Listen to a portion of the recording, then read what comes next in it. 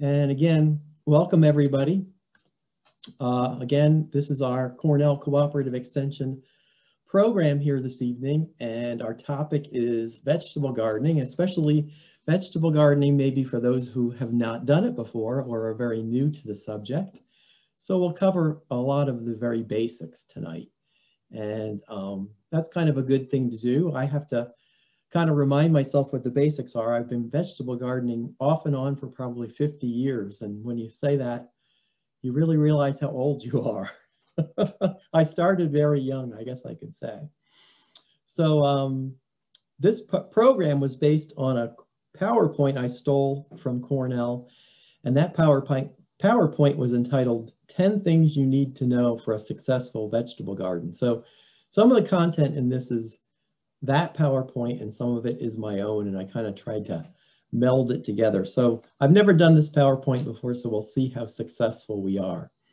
So again, if you have any questions, type them in the chat box, and I promise you we'll take a look at those at the end. And maybe Kathy, if something goes wrong, you'll chime in, and if suddenly the picture goes black or something like that, that would be helpful. I'll let you know. Okay, thank you. So I should mention that this is one of our programs in the series called Back to Home Basics. And this is put on by our marketing committee at Cornell Cooperative Extension. These are on Tuesdays in the evening, and there's a series of them. And there's a few more of these coming up. I don't have a list of what those are, but you can check out our Facebook page, which would be Cornell Cooperative Extension of Rensselaer County on Facebook. And there's a list of them there, also on our website, which is ccerensselaer.org. You can find those programs. So they've had a number of really neat programs about cooking, and there's going to be one coming up about backyard chickens, I believe, and natural areas of Rensselaer County, and a lot of good things like that. So check those out. The other programs that we have going on are the ones in our Lunch in the Garden series, and these are on Wednesdays at noon. We've had over 20 of these in our series, and if you'd like to participate in those, they'll be also on the Facebook page as well as the website, or you can give me an email. My email is there. It's dhc3@cornell.edu, and just say that you would like to be signed up to receive the notifications for the Lunch in the Garden programs. The next one of those coming up is going to be April 7th. It's going to be about straw bale gardening, which is a great subject in growing vegetables. That would be a cool way to grow a vegetable garden with straw bales. On April 14th, the week after that, we're going to have a program on why you should use native plants in your garden. And then 2 weeks after that, on April 28th, I believe it is, the last Wednesday in April, we're going to be talking about raised bed gardening. So a lot of those programs coming up in April, and again on Wednesdays at noon, and let us know if you'd like to get a notification of those. Okay, another free thing we have going on right now is out in front of our building at 61 State Street in Troy. We have a mailbox full of free seeds. We were gifted with a lot of seeds that were left over from the 2020 sales season that didn't sell from one of the local big box stores. And they literally gave us thousands of seed packets, and we've been putting them out in our little mailbox. The mailbox is replenished periodically, and almost we're running out of seeds, but we have a lot of flower seeds as well as vegetable seeds in the little mailbox. You're welcome to stop by anytime, day or night, as long as the supplies last. I imagine that's going to be out there maybe another week. I don't have that many seeds left. So if you'd like to go get some free seeds, check out the free seed mailbox at 61 State Street in Troy. Okay, so why should you grow a vegetable garden? That's kind of where I started out with this program. And I think there's a lot of great reasons, especially nowadays with the pandemic. Maybe people have had a little bit more time at home. But there's a lot of reasons, and I just listed some of them here. Save money. Well, maybe you'll save money. Maybe not the first year if you have a lot of setting up to do or equipment to buy, but over the long term, you could certainly save money by growing your own vegetables. You'll certainly get outdoors, enjoy the sunshine, get a little fresh air, that's for sure. Maybe you're going to learn a new skill. It's never too late to learn about gardening. It's a wonderful activity and fun for the whole family. And you never know, maybe your kids or your spouse or your in-laws or whoever you garden with will really take to it as well. You know, sometimes people really get involved in a multi-generational garden, which is a wonderful thing. Certainly, it's great to know where your food comes from. You'll know what was sprayed on it or was not sprayed on it, what kind of tomato that is that you grew and where it came from, which is a wonderful feeling of food security. And I really think that homegrown vegetables do taste better. I'm a big grower of potatoes, and most people, I think potatoes are just rather bland. But if you've never grown a potato and had a potato that was just dug out of the ground, you've never really tasted a potato. They are incredible when you grow them yourself. And I think that's really true of a lot of the other vegetables too. There's nothing like that ripe tomato that comes off of your own tomato plant. So you'll have some wonderful produce to cook and enjoy and maybe process and maybe freeze or can for the future. So lots of reasons to grow a vegetable garden.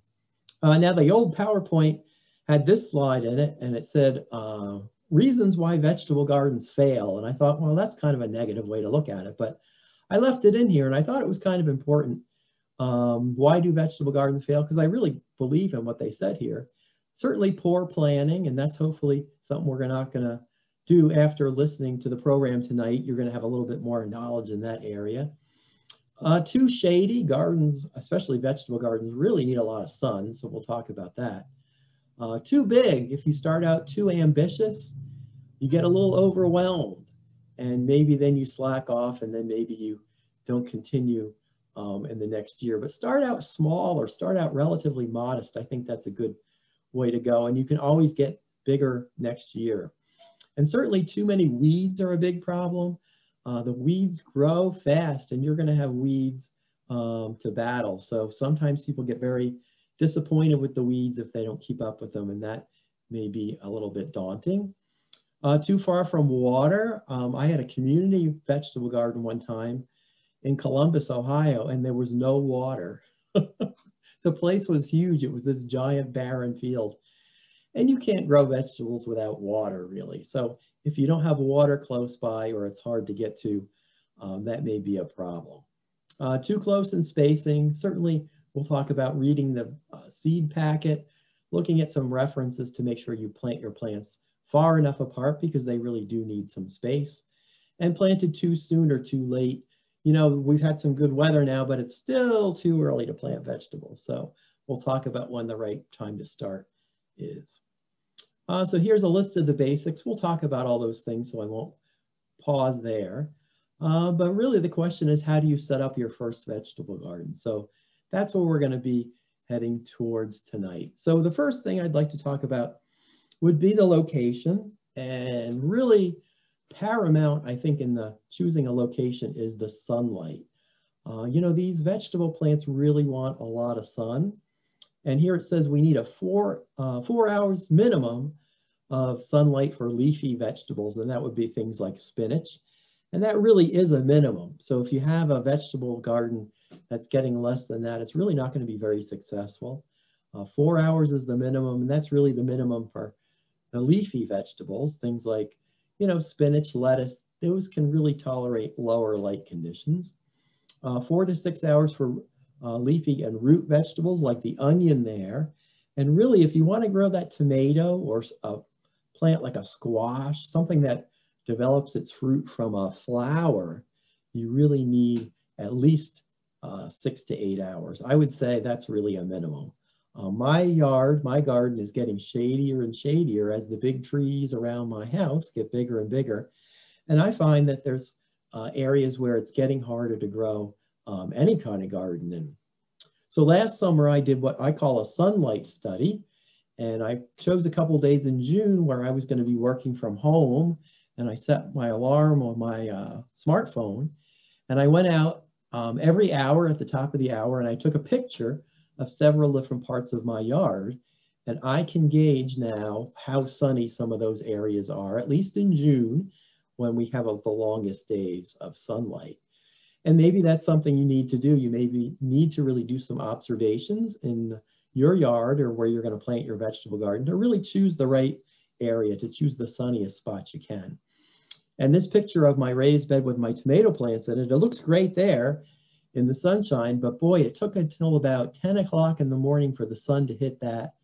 And really by 3 o'clock, 3:30, that was really in shade again. So my sunlight is diminishing, and that's going to be a problem for me. Okay, another thing you want to avoid are certain plants like the walnut tree. Here they have a picture of a walnut tree, the black walnut, very common in our area. And that picture of the field there is a tomato field showing the tomatoes not doing well that are nearest a black walnut tree, because the black walnut exudes a chemical called jugalone, and the jugalone inhibits the growth of other plants. So don't plant your garden near a walnut tree, under a walnut tree, or really where the walnut tree's leaves are going to drop, because those leaves also contain the jugalone. So if you need to learn how to identify a tree, you know, look up walnut. I'm sure you can find some pictures and make sure you stay away from that kind of an area. Also in location, we have already alluded to this one, water. You know, it could be a dry summer, it could be a wet summer, we have no idea. Generally, you're going to want to water your garden thoroughly with maybe 1 inch to 1.5 inches of water if you don't get rain in a week. And the closer it is to the water, the better. You know, you can have a long hose. I have long hoses set up in my yard. And that's something you can overcome. But if you really don't have water anywhere near, you're going to be carrying it in buckets like the lady in the picture, and that's not going to be too much fun. So try to have your garden near a water source because that's very important. Then, you know, another big thing is the soil, right? The soil, of course, can make or break your garden. And we talk about soil conditions with a couple different ways here. You know, soil is a big topic that master gardeners and people like me like to talk a lot about, and we'll just really have time to touch on it pretty briefly tonight. We'll talk about pH, which is a measure of acidity or alkalinity. We'll talk about the organic matter in the soil, and we'll talk a little bit about fertilizer and really just touch upon some of these things very lightly here.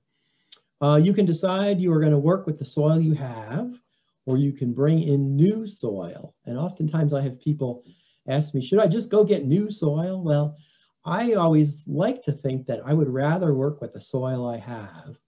And maybe if it's very sandy, I add some organic matter. Maybe if it's got a low pH, I add some lime. And I try to work with what I have. I can certainly call somebody up and buy topsoil, but we're never quite sure what that's going to be either. Of course, if you have to do that if you're using raised beds, maybe, but if you're growing in the ground, really see if you can work with the soil that you have there. That's kind of where I would start at least. So soil testing, that's something that we do a lot at Cooperative Extension. And this idea of pH, this measure of alkalinity or acidity, we would like to have a pH of about 6.2 to 7.2, slightly acidic to very slightly alkaline. 7.0 is neutral. So that was something that we would test the soil for. And if we want to change that, it's not that hard to change that. That's something we can do. The nutrient levels, those are a little bit harder to test for, as well as the organic matter. And also the soil type, I'll touch upon that in just a second. But let's talk more about this pH idea. And basically, why is it important? And when we always talk about this, we show a complicated looking chart like this one here. And basically, I'll say what you really want to have in the back of your mind is you want to have the pH in the right range, that 6.2 to 7.2 or thereabouts, because that determines the levels of nutrients that are in the soil and how available those are to the plant. And if the pH is way low, way acidic, or way high, way alkaline, those nutrients like the phosphorus, potassium, sulfur, calcium, magnesium, iron, manganese, boron, copper, zinc, molybdenum are not going to be available to the plant, or some of them aren't going to be available, and your plants are going to suffer. So that's why we worry about pH. It determines how well the nutrients are available to our plants. And then if we need to change the pH, hopefully we're making those nutrients a little bit more available. So we can help with that if you want to bring a soil sample to Cornell Cooperative Extension. This is a picture of what the soil test kit looks like. We can sell you a kit, but we don't really need to do that. You don't need to buy one of those. You could just take some samples of the soil that you're going to be growing in, bring it to our office. You can go on our website, Cornell Cooperative Extension of Rensselaer County website. If you Google that, you'll come right to it. You can print out a form, and you can bring your soil sample and the form to our office and let us know you're in the parking lot. We'll come down, get your soil sample, do your test, and let you know if you need to add lime or sulfur. And then you can go from there. And really, spring is a great time to put down lime or sulfur and get the soil into the range you want it to be. Okay, so here's a picture of our website there, ccerensselaer.org. And there's a couple pages on soil testing. It tells you how to take the sample, and you can print out the little form and fill that out and bring it to us, or you can mail it to us too. People send these in the mail. We really need very little soil. Half a cup is more than enough really to do a pH test. So it's not a big deal as far as the amount of soil that we need. Okay. If you want to test for the nutrients, now nutrients, of course, are important to the plants. And those would be things like the phosphorus, potassium, magnesium, calcium, aluminum, iron, et cetera, et cetera. We can send a sample off to UMass. UMass is the state university over in Massachusetts. They do a really nice job at the soil lab over there. And they'll give you, if you send them a soil sample on a form that looks like this, they'll give you a really nice report that tells you the nutrient levels, and they'll also tell you what type of fertilizer you need. So if you're really new to this, you're starting out in a new place, you have no idea what the condition of the soil is, this is really worth doing. It's about $20, $25, I think, and you get a nice report back.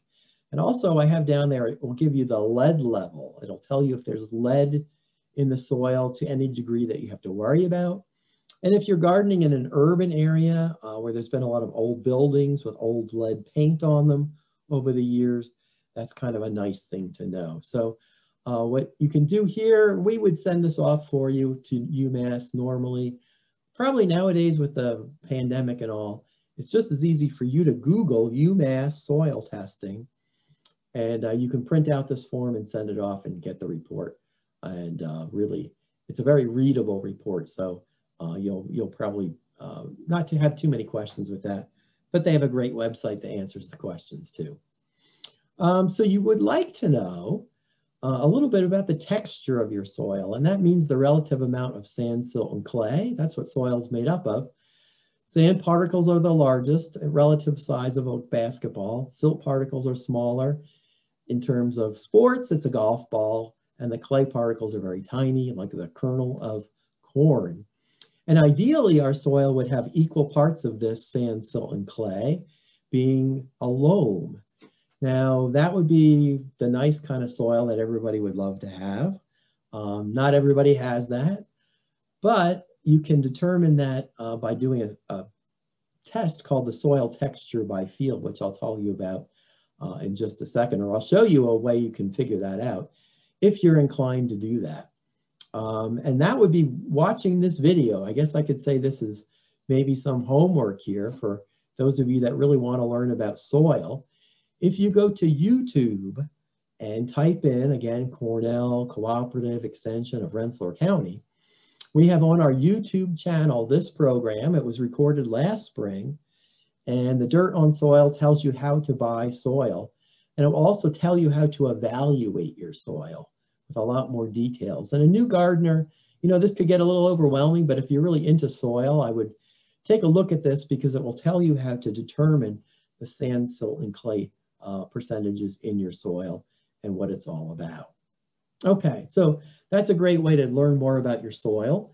Let's talk about actually preparing your soil. Now you could, if you're going to have a big vegetable garden in a flat area on your backyard maybe, you could call up a fellow like this, and he could come with his Troy-built rototiller and till up a patch for you, and that would be just perfectly fine.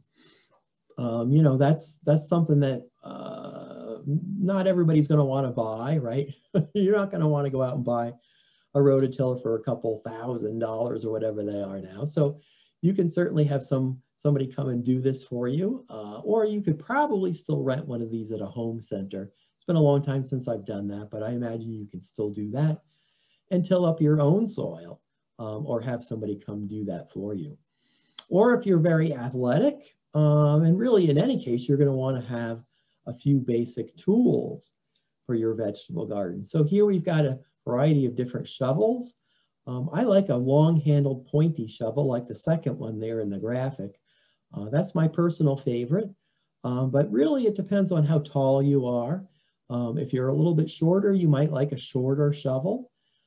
Here's a couple pictures of my tools that I've gotten over the years.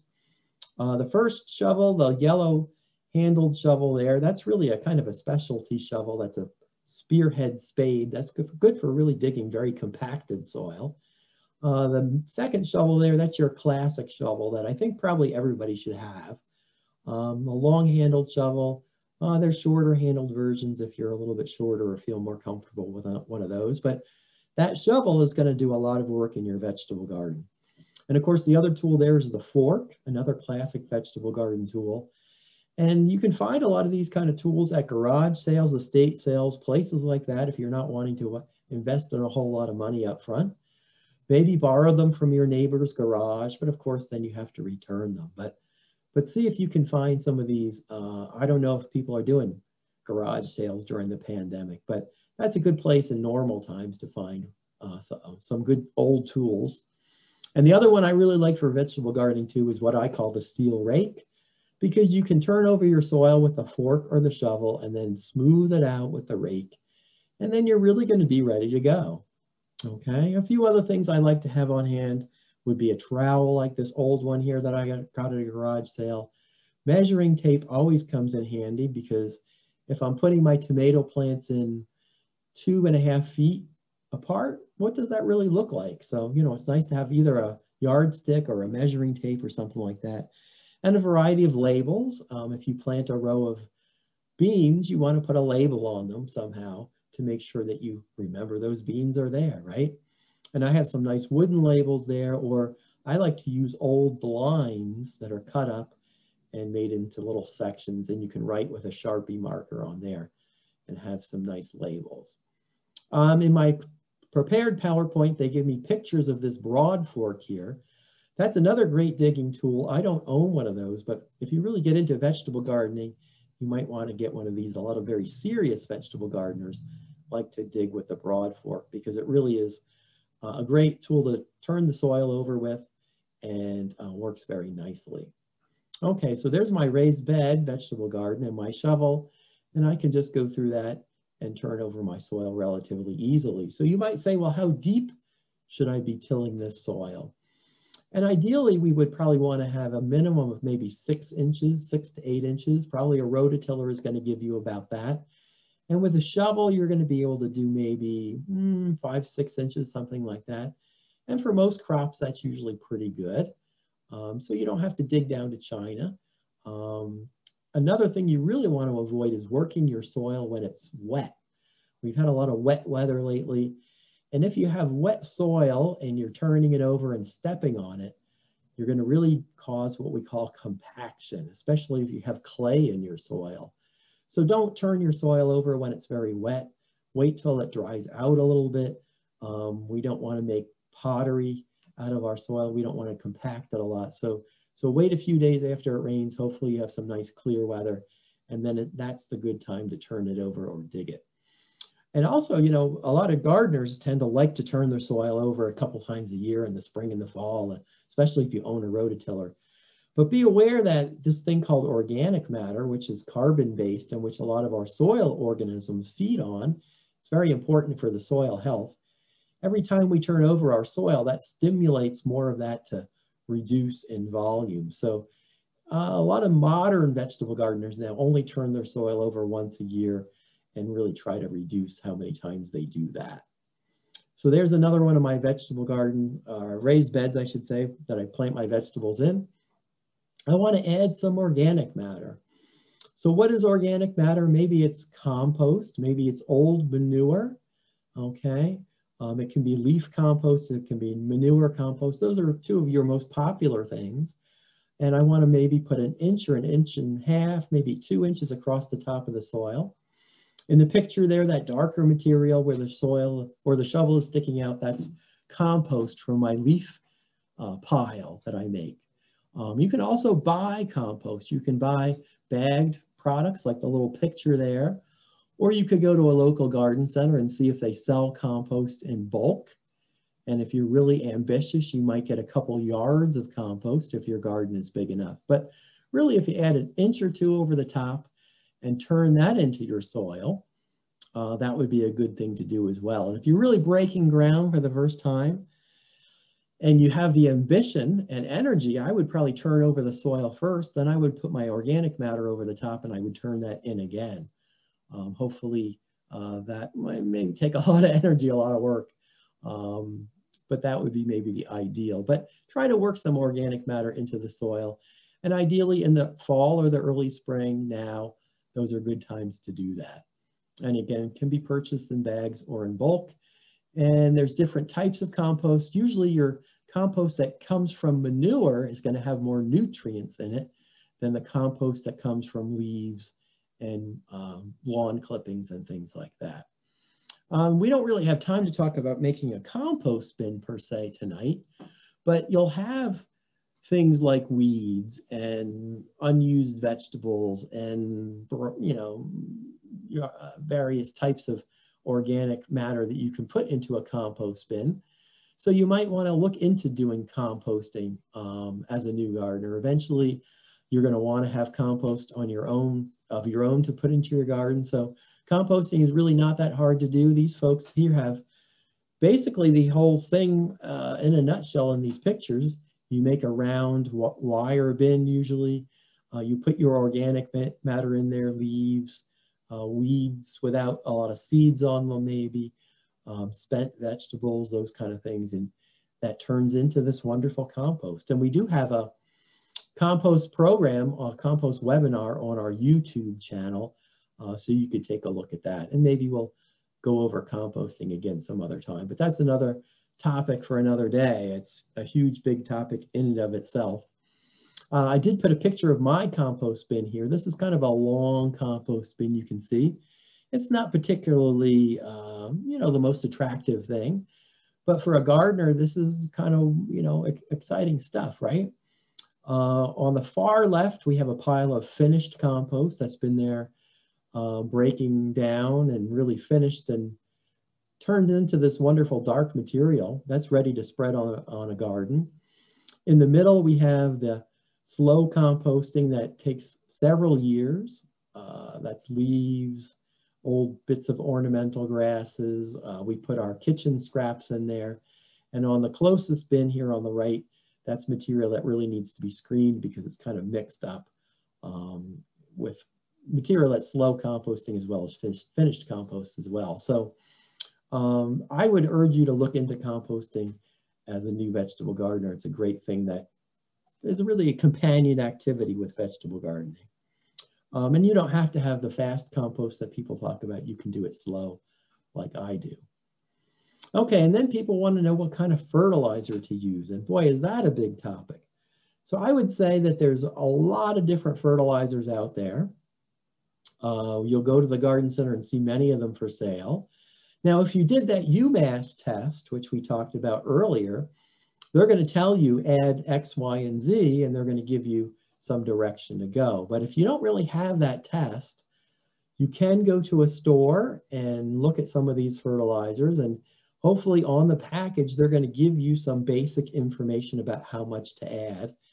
And you can sort of just guess, but that's kind of what it's going to be. It's going to be sort of a guess. So there's many organic fertilizers, maybe composed of things like manures and composts, fish emulsion, bone meal, rock phosphate, green sand, lots of different of these quote unquote organic or natural materials. If I had a friend that had maybe a very well rotted manure pile of some sort of manure, I might use some of that, but I wouldn't use manure that I could still identify. And what I mean by that is if it looks like horse manure and you can still see the apples in it, don't use that, it's not broken down. And also be aware that some of the manures can have a lot of weed seeds in them, so you can really get into a bit of trouble there. There's also synthetic fertilizers, things like Miracle-Gro, urea, superphosphate. These will be labeled with the 3 numbers.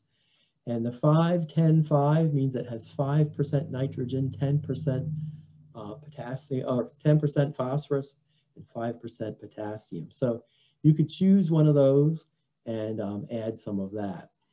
And again, there's many ways to do this. The soil test, follow a general recommendation, read the bag and see what you want to do with a label on the bag. Another general way to go is Cornell will say to add 1.25 pounds of 10-10-10 or 2.5 pounds of 5-10-5 per 100 square feet and turn that into the soil.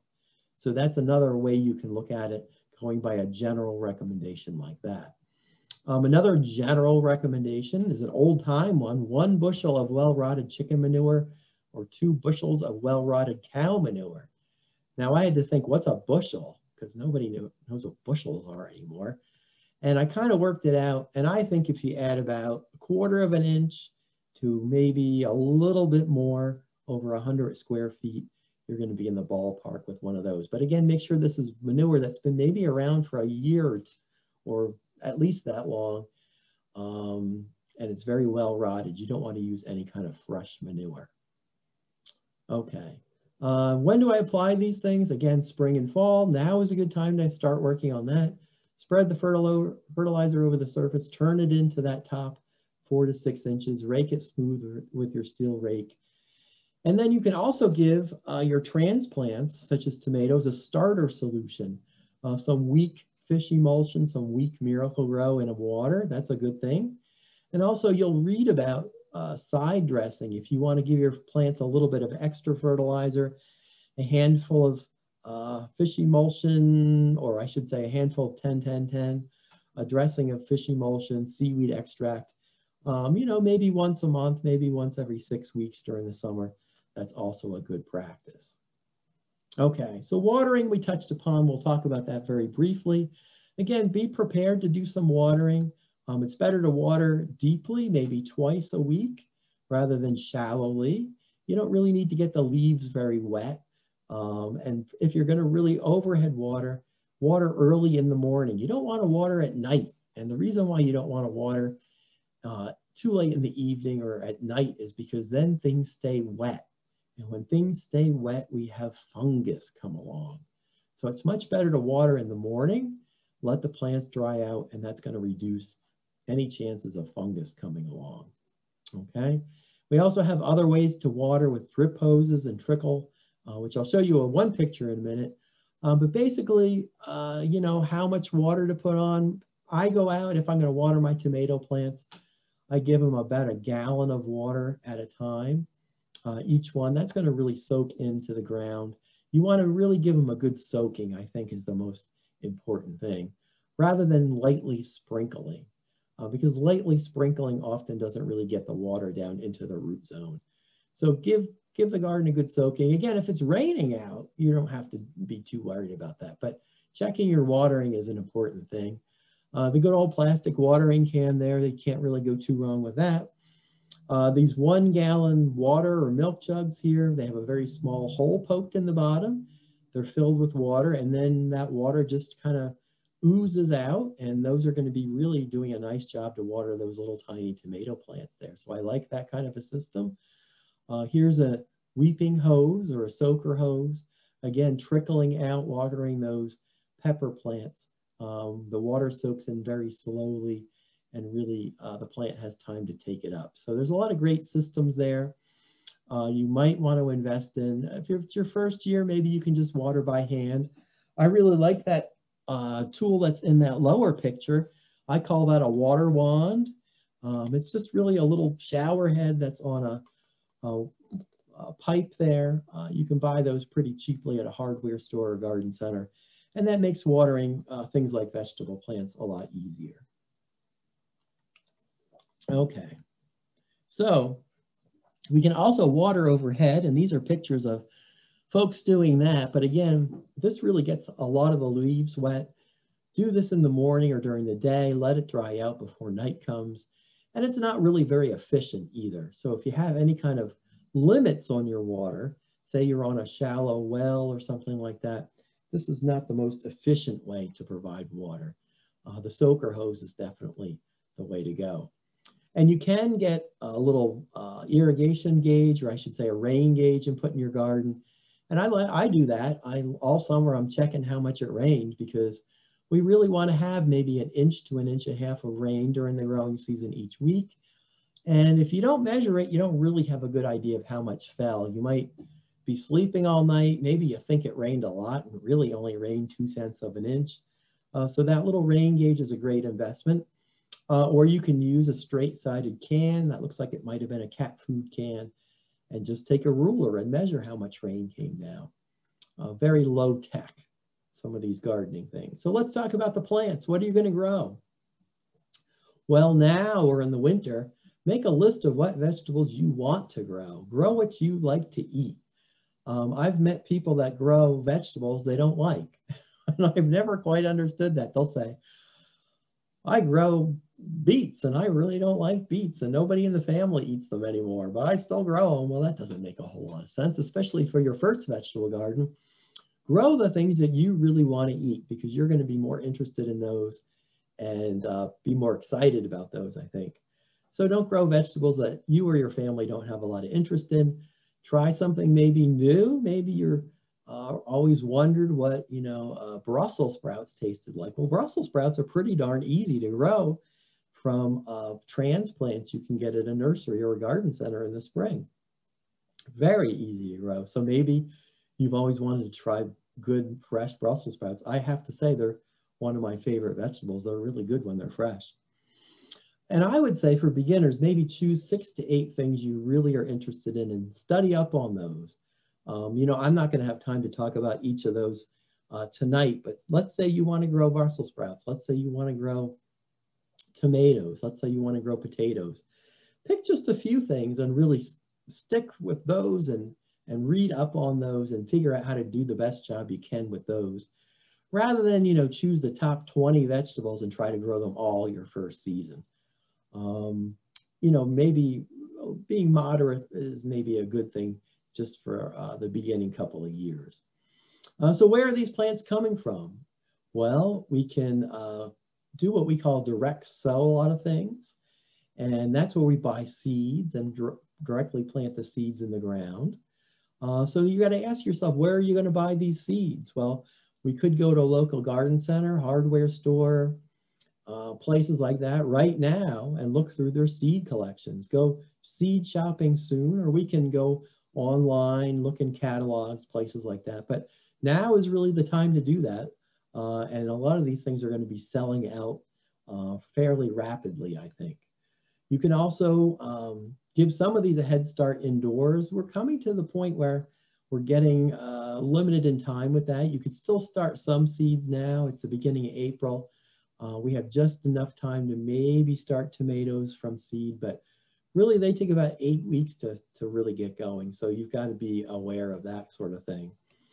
Much easier, of course, is to go to a garden center or nursery in May or late April, depending on what you want, and buy seedlings or transplants. So a couple terminology points here. Sowing seed directly outdoors means buying the seed and putting it in the ground. And a lot of crops we can do that with. Or we can buy a transplant or a seedling and plant that living plant. So those are 2 ways that we get a lot of our crops started. So I just wanted to mention my top picks here and why I grow some of these things and how I do it. Tomatoes and broccoli, usually I buy my transplants from a garden center. Sometimes I grow them myself. Sometimes a friend of mine grows some, but I start tomatoes and broccoli from little seedlings. Potatoes, I buy seed potatoes, which are basically whole potatoes from the garden center, or mail order. I cut those up and leave each piece with a couple eyes, let them sit for a couple days, and I plant those seed potato pieces in the ground, probably about the beginning of May. Onions, I like to buy little tiny onion seedlings from the garden center. Garlic, I buy cloves or I save my cloves. Swiss chard, Waltham butternut squash, summer squash, pumpkins, I buy seeds and I direct sow them in the middle of May. And that's kind of the things I concentrate on every year. And I would urge you to read up on those and, you know, whatever ones you want and figure out how you're going to do that, because that's really what we should be doing right now. It's kind of important to get started on that right now. And you'll learn what things you like to grow and what you're going to skip. Now, I don't grow green beans because green beans grow very fast. I don't end up picking them enough. We don't eat enough of them, although I like them. And, you know, it just is something that I couldn't keep up with. So I don't grow green beans, but they're one of the easiest things to grow. And I don't want to discourage you if you want to grow them, because they're certainly something you can do. So things to think about when you're growing one of these. Tomatoes, I'll just focus on very, very briefly. And this is the kind of research you want to do. Tomatoes like a lot of sun, water, fertilizer, so I got to provide all that. I'm going to provide stakes because they're going to grow tall. I'm going to learn what my spacing is, about 2.5 feet between plants. I'm going to know that they're frost sensitive, and I'm going to plant those after May 15th. I'm going to learn that I'm not going to plant tomatoes in the same soil year after year because there's diseases that can live in that soil. And I'm going to know that tomatoes take a long time to ripen. If I plant my seedling in May, I may not have a tomato till the end of maybe July in this climate. And I'm going to watch out for certain diseases and insects like the tomato hornworm. So learn about your crop. Okay. And then the question about sowing it inside or outside. Again, we can go into a little more detail here. We sow inside plants that take a long time to develop or are slow to germinate or don't like the early spring weather. We sow outside the plants that don't like to be transplanted, that grow very quickly, or which need a lot of, like corn. You wouldn't grow those inside, you'd sow those direct outside. So here's a couple lists. I won't go through this all because I'm sure you can find these in books, but certain things like Brussels sprouts, cabbage, cauliflower, celery, eggplant, kale, leek, onion, pepper, tomato, they take a long time. So we got to start with a transplant. Cucumber, lettuce, melon, parsley, squash, we can have some choices about those. We can do those indoors or outdoors. And outdoors, we would sow definitely things like beans, carrots, beets, peas, radishes, rutabagas, sweet corn, because they develop rapidly and they're perfectly fine growing on their own outside from a seed. Your seed packet can tell you a lot. This is a picture of a flower garden or a flower balsam seed packet, but your vegetables are going to tell you the same thing on their seed packets. When to start the seeds, it's going to say how many weeks, how many, if you should do it indoors or out, those types of things. So your seed packet can be a very important source for information. And if you really want a lot more information about how to start seeds indoors, we have a webinar for that. Go to our YouTube channel. This was recorded in January. It's called The Basics of Seed Starting, and it goes through how to grow plants under lights, how to grow plants in soilless mix in your house, and get them all ready for growing outside. Okay, and then back to the garden. We kind of break our crops into certain groups. We would have a bunch that can tolerate the cool, wet soil and frost, and those would be peas and spinach and chard. And those would be some of the things I would plant earliest, maybe the end of April. Back in New Jersey, where I'm from, we would plant our peas by St. Patty's Day.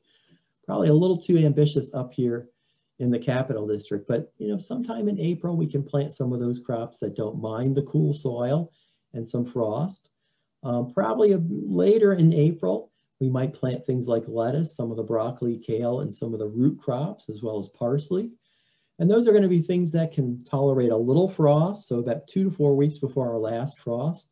So that would be about mid-April, end April, something like that. I might think about planting those out. And then there's a lot of things that really have to go out after the frost is over. And those would be the warm season crops like tomatoes, peppers, eggplants, the vine crops, all the cucumbers and squash and pumpkins, the snap beans, basil, sweet corn, and sweet potatoes. Now you might say, When is the danger of frost past in Rensselaer County? And I would say, I live down there in the left-hand corner in Skodak, which is one of the warmer areas. We probably don't have frost, and don't hate me if I'm wrong this year, but it would be about the middle of May. If you're up in Grafton, that might be later May. Some of the county is much colder than the western part along the river. We're a little bit warmer. So be careful. May can be a tricky month. We've had snow in May. You know, by the end of May, we're pretty much safe, I think. But be careful. Don't start things too early would be my warning. And then think about, you can plant things in the middle of summer that finish up for the season later in the fall. You can plant broccoli, turnips, kale, beets, lettuce, Swiss chard, and spinach in summer, and those will develop later, and you'll have the second fall crop. So always be aware that you can do multi-season crops and get a lot more in.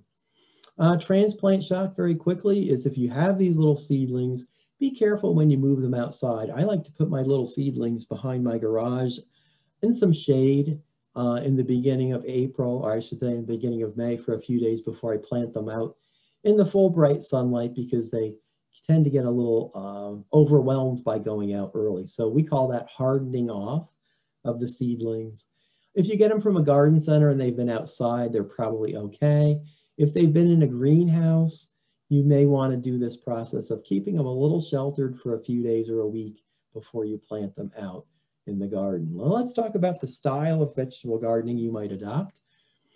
You can plant in rows like people have planted for thousands of years.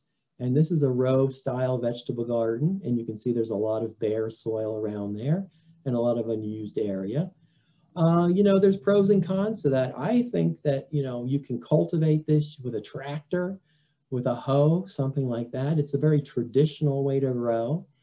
You can grow a lot of vegetables in these long rows, but you do spend a lot of time weeding and keeping things looking very neat.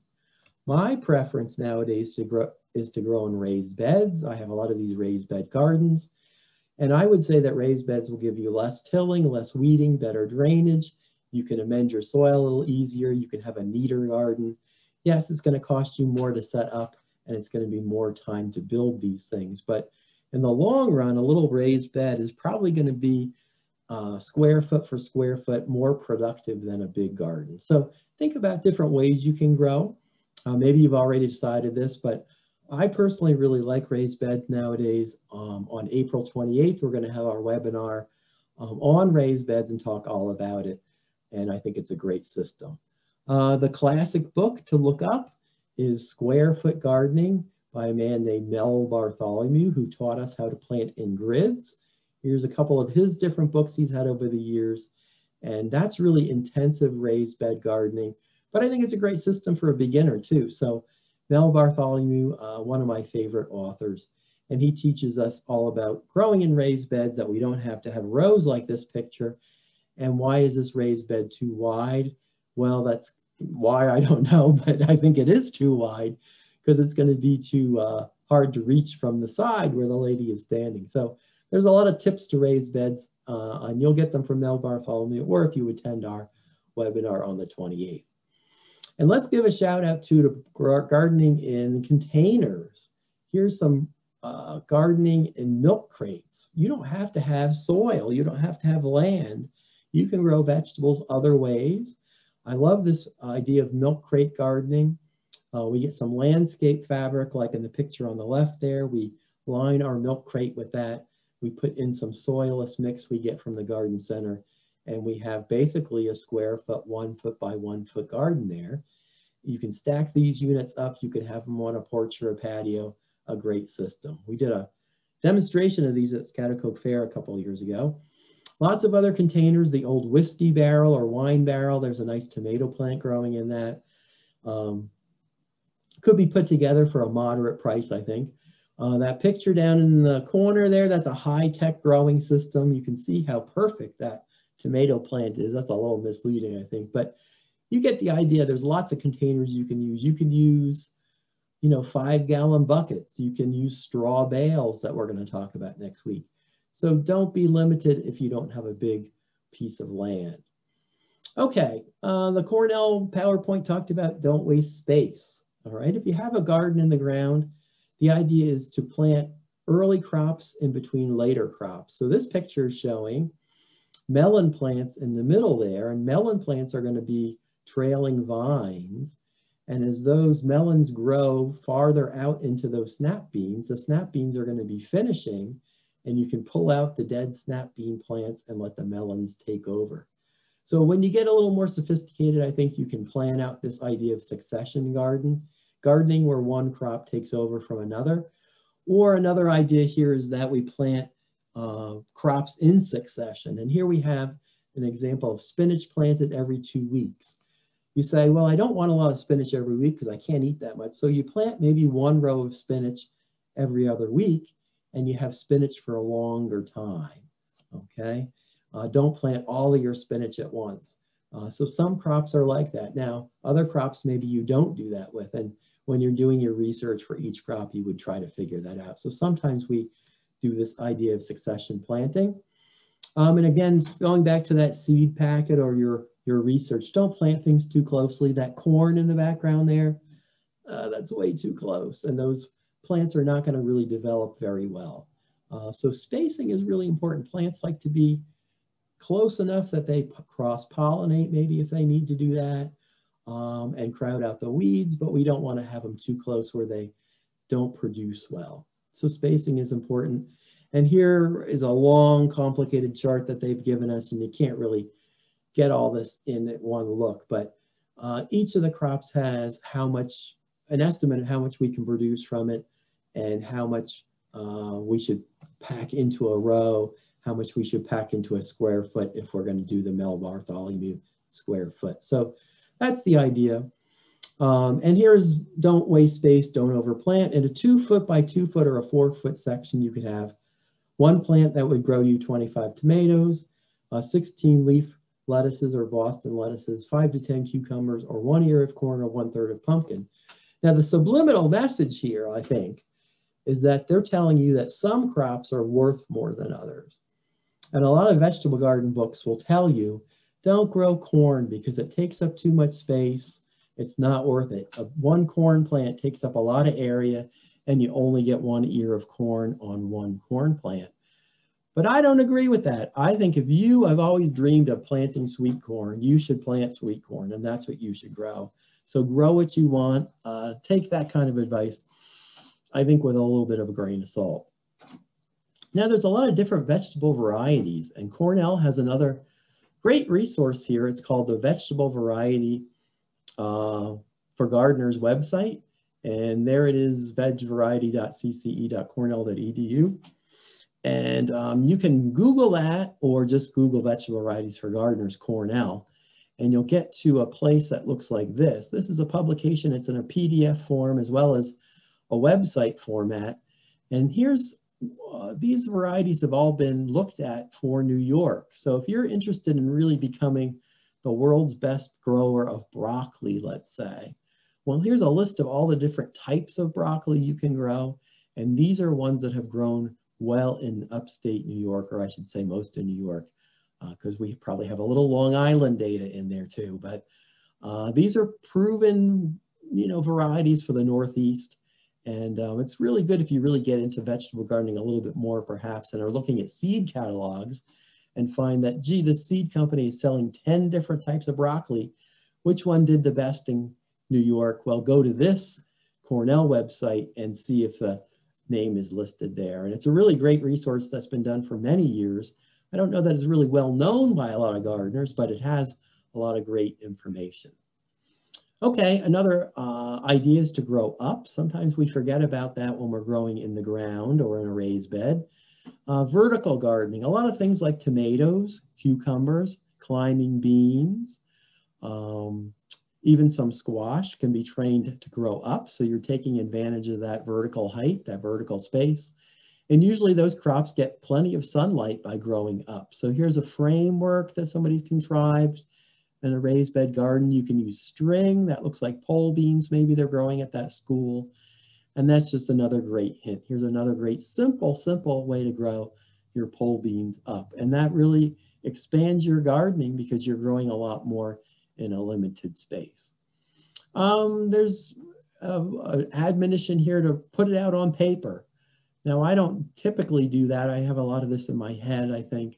But as a beginning gardener, maybe your first year, you want to do some sketches. You want to, measure out your garden on graph paper.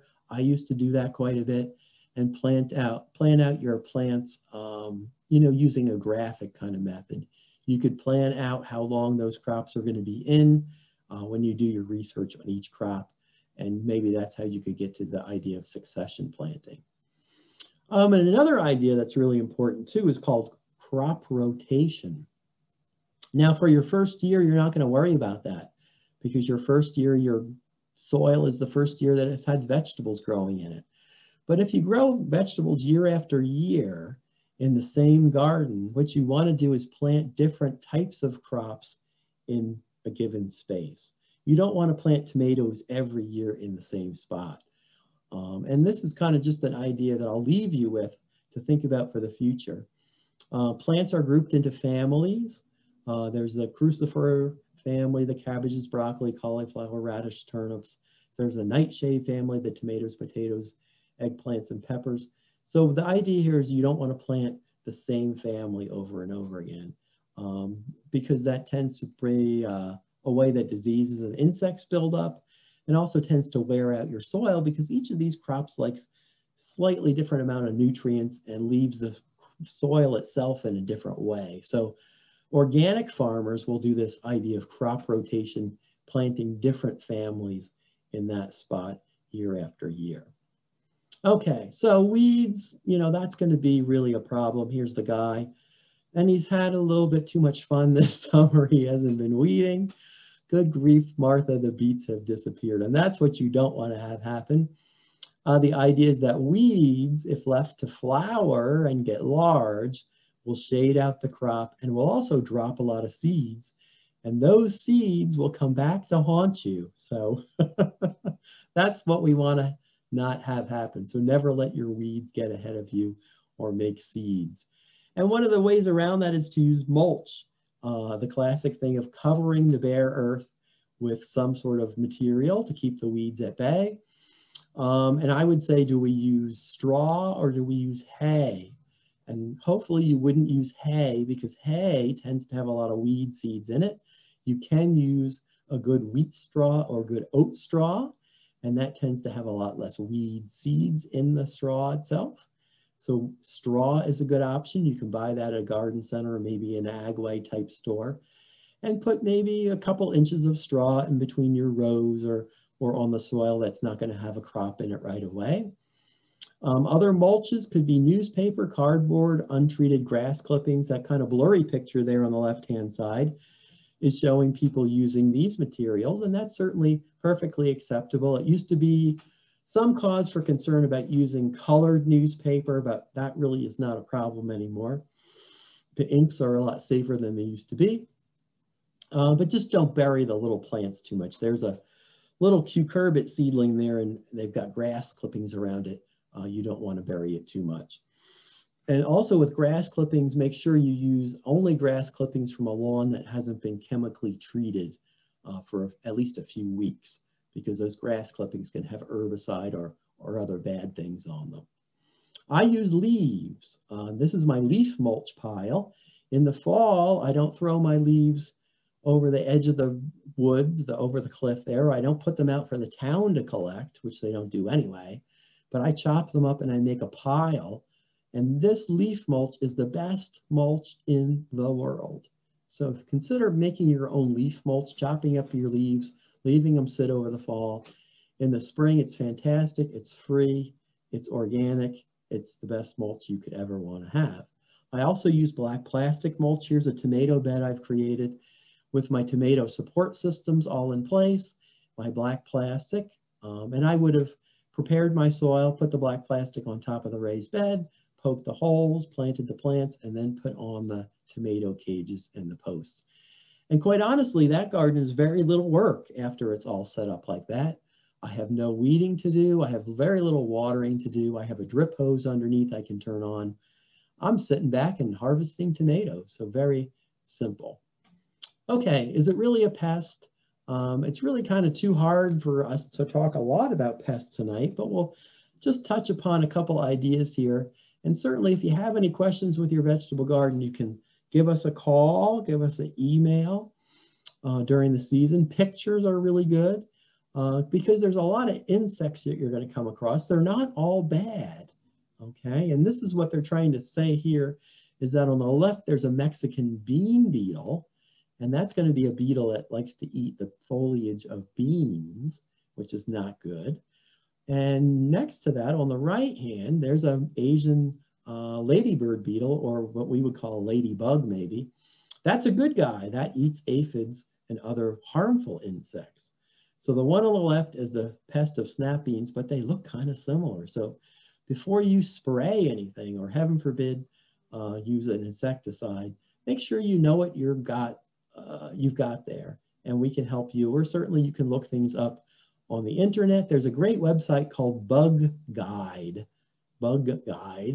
You can Google that one. There's millions of pictures of insects, and you can maybe figure out what you've got. You know, if your tomatoes go off color, is it a problem? Well, on the left is tomato late blight. That's a very devastating disease of tomatoes caused by a fungus. On the right-hand side, that's cracking just caused by uneven watering. So, you know, again, send us a picture. We'll help you out with your diagnostic stuff. If you're a new gardener, there's a lot to be concerned about, and we're certainly always happy to take a look. So how can you minimize these problems? Well, they give you 3 top hints here, and I agree with that. Plant-resistant varieties. You know, if you go to a garden center, you're probably going to get pretty good varieties. They're going to help you out with that. Keep the leaves dry. Don't water too much. And when you water, keep the foliage dry. Water down low. And remove sick plants or leaves on plants as soon as possible. If you see something going wrong and we determine it is a problem, get rid of it, because that may help reduce the spread. Also think about other pests, and we don't have, again, enough time to talk about this in great depth, but you might have deer, you might have groundhogs, you might have rabbits, and those are very common problems in Rensselaer County.